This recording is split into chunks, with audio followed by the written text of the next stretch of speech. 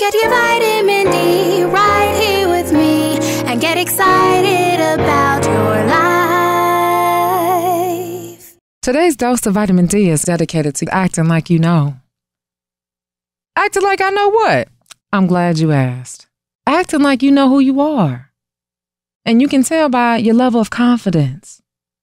So who do you say you are? Who do you see when you look in the mirror?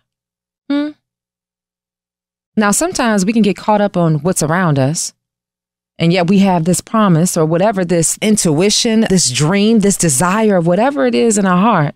Now, I like to say that that's something that God put inside of us, or the universe or energy, whatever your being or source is called, I'm going to refer as God, put inside of you, put inside of me, put inside all of us.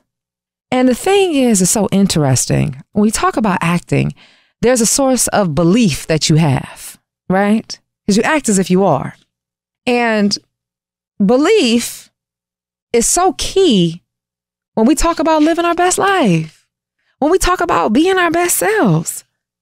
And you start to realize that your beliefs must be aligned with your desires in order for you to live at your true potential. I'm thinking about this track, Act Like You Know by LaShaun Pace, and it's featuring Karen Clark Sheard. And in it, they make mention of talking about how the enemy can come in to try to destroy your peace in your life. But you have to remind yourself that you're more than a conqueror. Now, this enemy could be anything of confusion, anything that's distorting, anything that doesn't serve in the betterment of you. But no matter what, you got to act like you know. See, that uncomfortable feeling that you feel inside, whatever that is that makes you feel that discontent, that lets you know that it's not aligned of what was told or who you believe that you are. Now, we all go through our funks. They're the ups and downs, but even in the down part, we must remind ourselves who we are, what the desires of our heart. I have to tell myself on a consistent basis, Dawn, don't let what you see make you forget what God said. My vision is so much greater than right now, and so I have to act accordingly so I can reap those results. And the thing that's so amazing about belief is that it requires an amount of faith. Faith that aligns with the fact of believing what God said is true.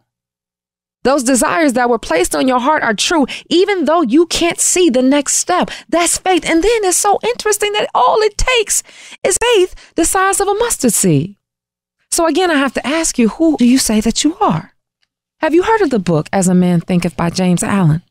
In it, he quotes, "Good thoughts and actions can never produce bad results. Bad thoughts and actions can never produce good results."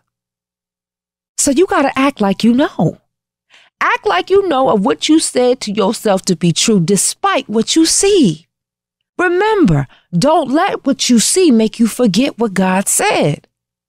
So now when you say I am, who do you say that you are? Act like you know.